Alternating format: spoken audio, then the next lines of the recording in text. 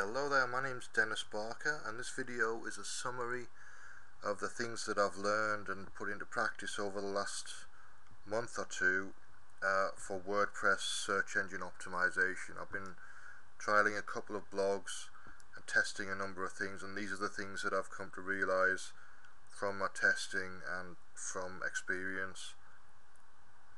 These are the key things. I've broken them down into 3 stages. Module 1 deals with choosing a domain name that contains your keyword phrase, how to set up your permalink structure, which is the name of your posts when you're using WordPress, a plugin that I use for creating tag groups of tags related to each post, and the themes that I use. The theme that I've predominantly decided to use, which has inbuilt search engine optimization features. It also lets me put some AdSense on there and monetize the blog. So there's a couple of things involved with the theme.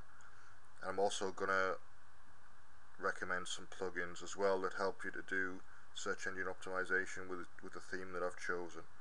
Module 2 is about how to find places that will give you backlinks, and how to set up your pinging structure with your blog, which is telling the search engines and the blog directories that you exist.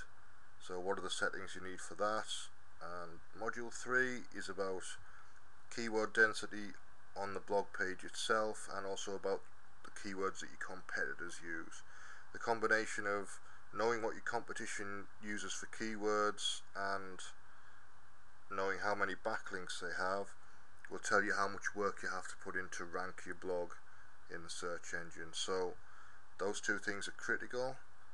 If you've got a good domain name, a good link structure, you've put the right tags in for each post, you can structure the tags so that you're targeting specific groups of keywords with different posts, and that way you can broaden the scope of what you're doing with the blog and pick up some what's called long tail traffic for longer keywords, 3 and 4 word phrases that people search for when they're looking for things on Google.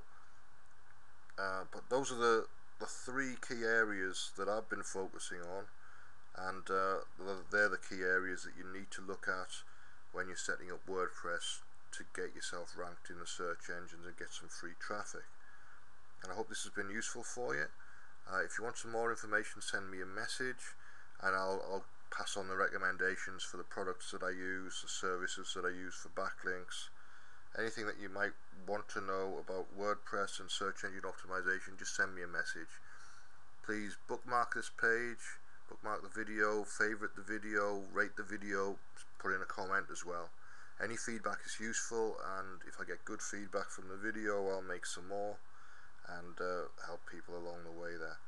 Okay, thanks for your time. My name's Dennis Barker, and I hope this was useful for you.